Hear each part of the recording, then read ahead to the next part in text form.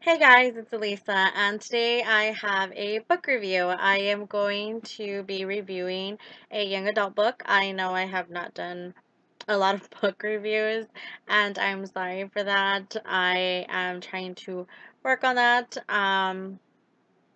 And yeah, I will of course have a book haul coming up as well. I was gonna wait until the end of the month, but because of my trip, I think that's gonna be a little hard to try to pile all of that up. I was gonna wait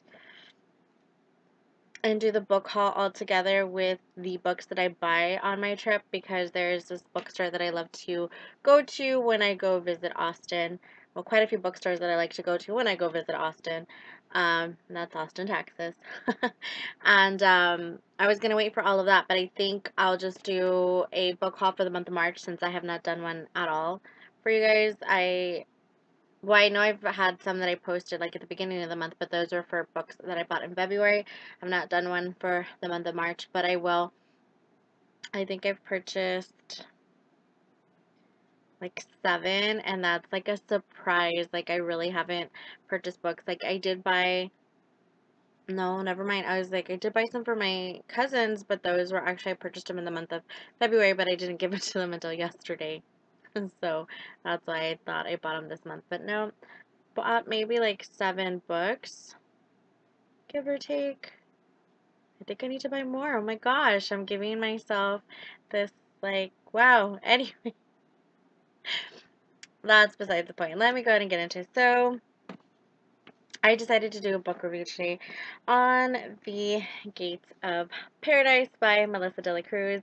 I really, really love this book. I love this series. Like, I love all seven books and the novellas, the two novellas, and well, I should say like one, but and the books of repository, the keys to the repository book, like I enjoyed that because it did include some of the short stories from some of the characters like Dylan in them.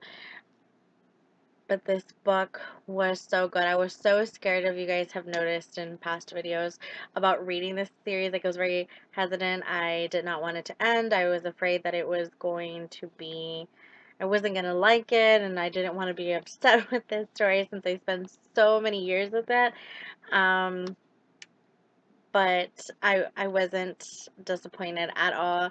I went through so many emotions in this book. I teared up. I don't want to say that I cried. I did get teary-eyed and say why, and tears did kind of roll down my face, but just a little bit.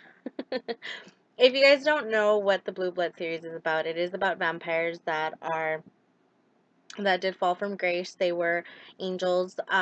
So there is things that happen with like Lucifer, and they kind of recycle.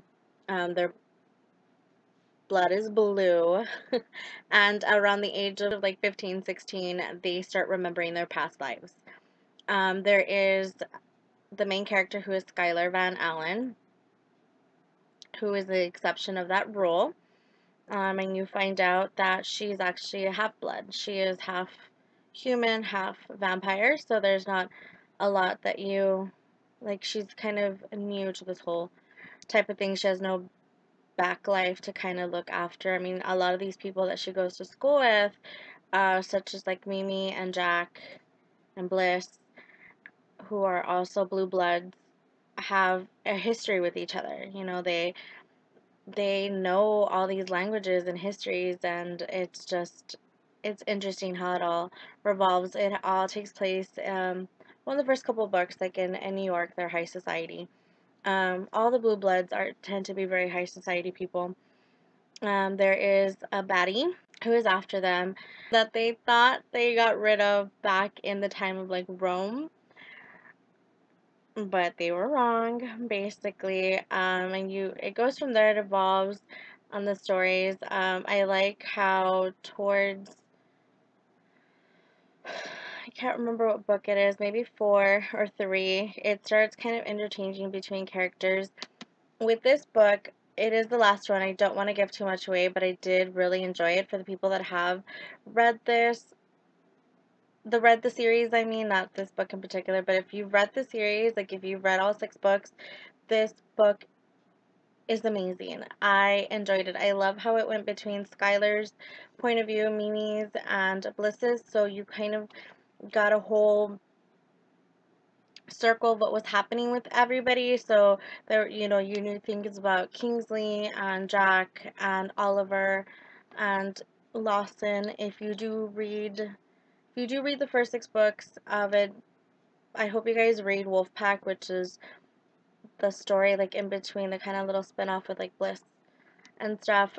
So there's information on Lawson in here as well. And then you get more insight to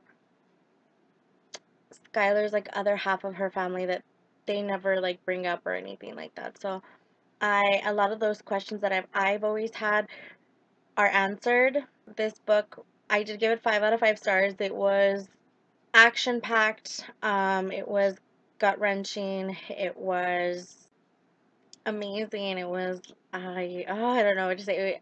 It has its funny parts just like any Melissa de la Cruz book. So I did, basically go through all the feels, and I loved the ending. Like the last 2 chapters.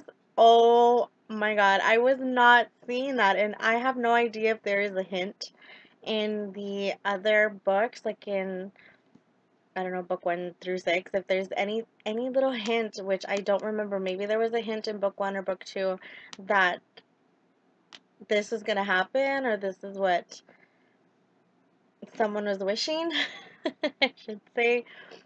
But wow, wow, that's all I can say. Like I literally went like teary-eyed, and then happy and ecstatic, and then like super surprised. Like it was, I loved it. For the 355 pages this book has, yeah, the 355 pages, like, you don't think that there's enough time or that it was gonna go too fast. I was kind of scared. Like, I was, like, reading it the first couple chapters, and I was just like, are they gonna do this to me? Where they're just gonna kind of go slow and then, bam, ending, have a nice day, thanks for reading, like, type of situation. But luckily, it wasn't. It was something that closed everything together. Like, there is no questions at all about the characters. The only one that I have is because they are blue bloods, and you know that they kind of recycle. Like, is there gonna be another like recycling with these characters? I would really, really love that. I would really enjoy it. This book, oh my God, I was so happy that I read it. I was sad that I read it so fast, but I had to know. Like, I had to know what was going on. I read this in a day, and I want to reread the whole series. Like, I want to read books 1 through 7 back to back just to see if I can guess. I mean, I already know all the answers, right, of what's gonna happen, but I want to know if there was hints of what was gonna lead to the ending. Like, if I would have just read it more carefully, would I've already known the ending? That's what I'm super curious about. But if you guys have not picked up the Blue Blood series by Melissa de la Cruz, I hope you do. It is an amazing series. It's one of my favorites. About it, it's about vampires, but it also deals, again, like I said, with fallen angels, like the fallen angel aspect of it. So yeah, so I hope you guys really pick it up. Um, if you haven't already, it's a great series. I love everything that Melissa de la Cruz writes, but yeah, 5 stars. Loved it. Worth it. Totally worth it. I hope you guys like this review. I hope you really do pick up the Blue Blood series. If you have read it, let me know what you think. Let me know if you've already read Gates of Paradise. What did you guys think about where some of the characters' happily ever afters ended up at? The ones that did go ahead and have one, like how that made you feel and everything. I'm curious to know. I wish I had someone that read the series that I can go ahead and kind of talk to you about this series. So if you've read it, please let me know. I would really, really love to talk to someone about it. Anyways, you guys have a great day. I'll talk to you soon. Bye.